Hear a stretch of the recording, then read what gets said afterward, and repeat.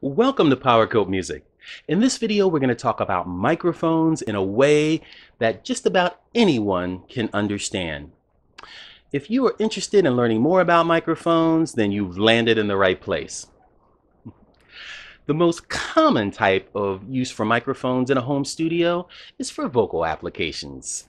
Singers, rappers, DJs, voiceover artists, podcasters, spoken word artists, book readers, and more all rely on the same common tool to capture their sound. These folks, to them, the microphone is their axe, just like a guitarist to a guitarist and drums are to a drummer.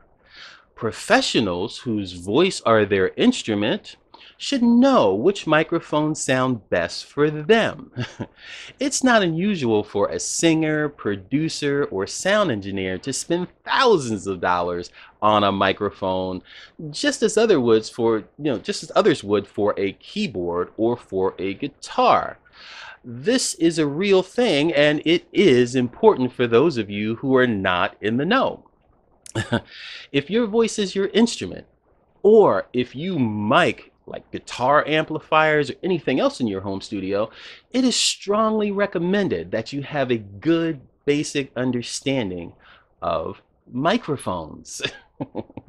With this, let's break down the various categories of microphones to see what they were made to do so that we can actually use them appropriately in order to get the best possible results.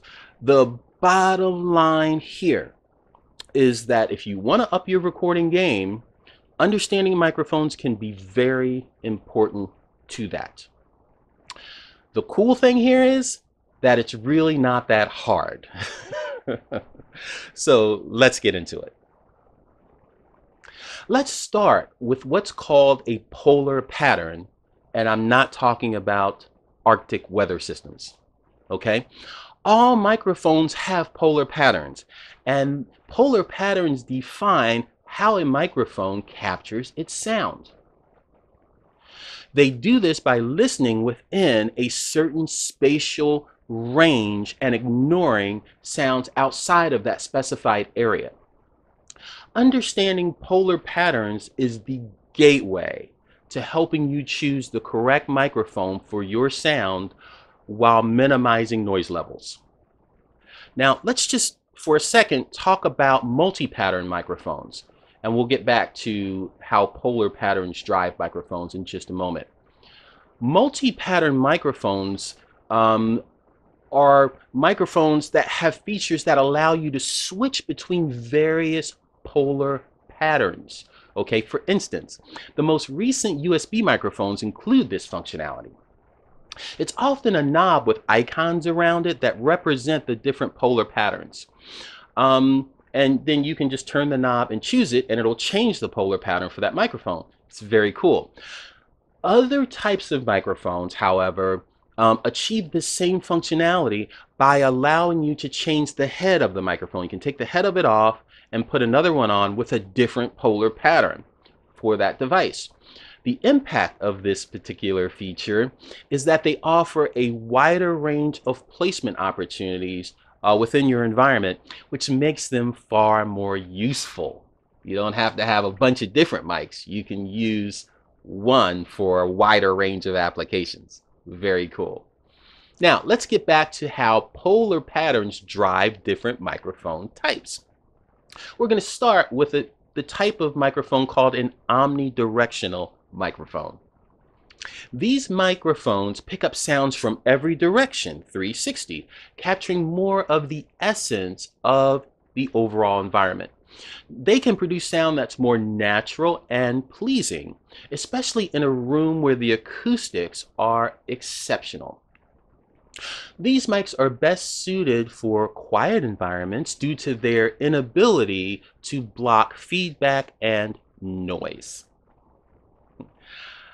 Let's move on to cardioid microphones. Now, these types of mics pick up sound directly in front of them and ignore or block sounds from all other areas. Now, this makes them ideal for live performances. This is because their design helps them to block feedback and reduce noise, along with other environmental sounds that are not wanted. Cardioid microphones are the most popular and often used, to also capture sounds from guitar amplifiers and drums.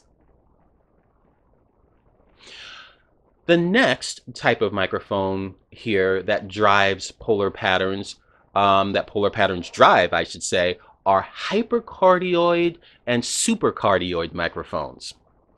Both these types of mics pick up sounds directly in front of them and ignore or block sounds from all other areas. However, here's the difference. Their field of capture is smaller and much more focused than that of the standard cardioid microphones. Okay, this design offers more feedback resistance and isolation from environmental sound sources. They are great for very noisy environments like stages or non-isolated and loud recording areas. The next mic is a shotgun mic, which is what I'm using right now, right here to record this video. These mics are shaped like a long tube. They capture sound directly from the front while blocking other sounds from the sides and back using what is called phase cancellation. Their long tube design has an impact on their polar pattern that makes them more directional than even the hypercardioid microphones. This also results in a significantly increased range for sound capture. Like mine is right here, but it could be even further back, which makes them ideal for applications like stage or movie sets, and even recording choirs and singing groups. The next type of microphone is called a figure 8 microphone. These microphones pick up sounds directly from the front and from the back, but not from the sides. This feature makes them great for stereo sound capture or for when you want to record more than one sound source at a time. This specific polar pattern is common in large diaphragm condenser microphones and ribbon microphones, those particular two types. Let's move on to an interesting topic, which are microphone sizes and why they're different. How come microphones all aren't the same size? Well, let's see why. Microphones capture sounds through what's called a diaphragm. Now, a diaphragm is a thin membrane that moves in reaction to external sound pressure variations. A microphone diaphragm is a key transducer component in converting acoustic energy to electrical energy. There are three types of microphone diaphragms, which all correspond to the microphone size. The mass of the diaphragm has a direct impact on the device's dynamic range, its SPL or sound pressure level, the noise level, and how the microphone behaves in general. Let's look at the three different sizes of microphone diaphragms. The first is a small diaphragm microphone. Okay, this is often referred to as a pencil mic. Now, these cylinder-shaped microphones are more dense and simpler to use. They generally have a wider dynamic range and a good SPL, which makes them great for use on acoustic instruments. The next is a medium diaphragm microphone. This is often described as the best of both worlds because these microphones have attributes of both large and small diaphragm mics.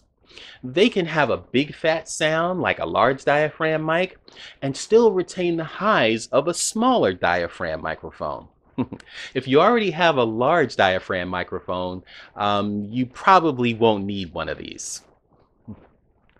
Last but not least is the large diaphragm microphone. These are the industry standard in professional recording studios around the world. This is because its size, okay, makes it the most sensitive and able to capture the most sonic details. The result is a more natural and realistic sound. This size is ideal for capturing virtually any type of sound. Let's move on to the most common type of microphones. As musicians, there are three common microphones that you should encounter most when working in the studio or on stage. They are the condenser, dynamic, and ribbon microphones. Condenser microphones use capacitance instead of actual moving coils, and as a result of this technology, the audio fidelity and sound quality is improved, making these microphones really great for studio recording. However, keep in mind that these types of microphones require power. So a device with phantom power, except in cases where the microphone will accept a battery, is generally, or I should just say basically, required. In most cases, condenser mics will handle your job very, very well. The next are dynamic mics, and these are very flexible tools that you can count on. They're great with loud sound sources and manage them well without the fear of damage or unwanted distortion. They also work great in well-treated areas and isolated environments too. Last but not least is the ribbon microphone. Ribbon mics are a throwback to the old days and were very popular in radio back in the day. They're great at picking up higher frequencies and notes warmly and smoothly. Modern designs of ribbon microphones are more rugged than their predecessors, and ribbon microphones really have resurfaced today as the choice of those looking for that vintage sound and feel. They also work great in conjunction with other microphones for you to capture a more unique and environmental sound. Well, in summary, you might ask yourself, so why are microphones important to a home recording studio based on that type of setup? Well, microphones bring life to your recordings and into your music. They capture the essence of the environment and allow your recordings to breathe and sound more realistic. If you need to break away from a static or dead home studio sound that you're getting in your music, try recording instruments like guitars and/or percussion like a snare drum, and special effects using microphones instead of direct inputs, into your recording device. Think about that. Also, have you ever wondered why vocals and drums and guitars on the tracks of some of your favorite songs sound so great? In most cases, this is no accident. Just talking about microphones doesn't do them justice. You must experiment, with them yourself to understand that this is a real art form and that it takes time and practice to get it right. The rewards can be great. Well, that's about it. If you like this video, give it the thumbs up and leave a comment in the comments section below and let us know what you think about this video. Click the subscribe button on your screen now and join our group. We'd love to have you be a part of our team. We have new videos coming out every 7 to 10 days. And again, we'd love to have you, be a part of our team and join us. Also, while you're here at the channel, listen to some of the songs and check out the other videos and let us know what you think about that too. Thank you so much for stopping by. We really appreciate it, and we look forward to seeing you soon.